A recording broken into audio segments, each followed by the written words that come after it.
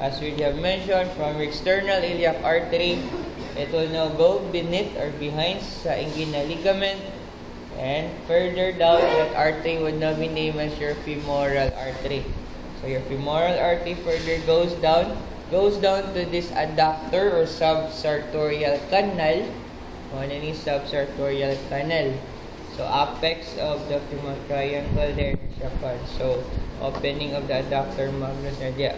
So adductor canal or subsartorial canal. So mulusot na siya, lusot na siya dire behind sa thigh. Towards the popliteal fossa niya, as we mentioned, iba, diamond shape or surface there. So this artery would now be named as now your popliteal artery. Here.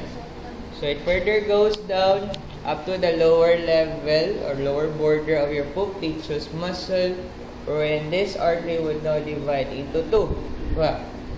The one that goes anteriorly or to the anterior compartment of the foot. So kading red, you now have your anterior tibial artery. Then posteriorly, you have your posterior tibial artery. Then mga branches. Kalimutin ko sa branches. Kaning branch sa posterior tibial, kanina usa, you have your peroneal artery. So we mentioned peroneal. Diri sa femoral, kalimut ko, lateral, you have your profunda femoris artery.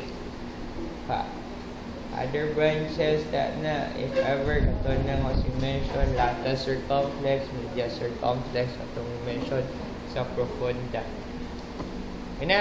Here. Ano pa tayo ng artery? Nakalimut ko. Okay. At the level sa gluteal region, above sa piriformis, above man, kanisya. So you have your superior gluteal artery. Then the one that is found below sa piriformis, so you have your inferior gluteal artery. Okay, then. Vein pa din. Vein. Gusto na ng vein. Okay, let's proceed now to the vein. If you're going to trace the vein, this is found above sa lower border of the popliteus muscle. So this should be your popliteal vein. So it goes further there, goes towards your adductor canal, and once mo exit na siya, your popliteal vein now be named as your femoral vein.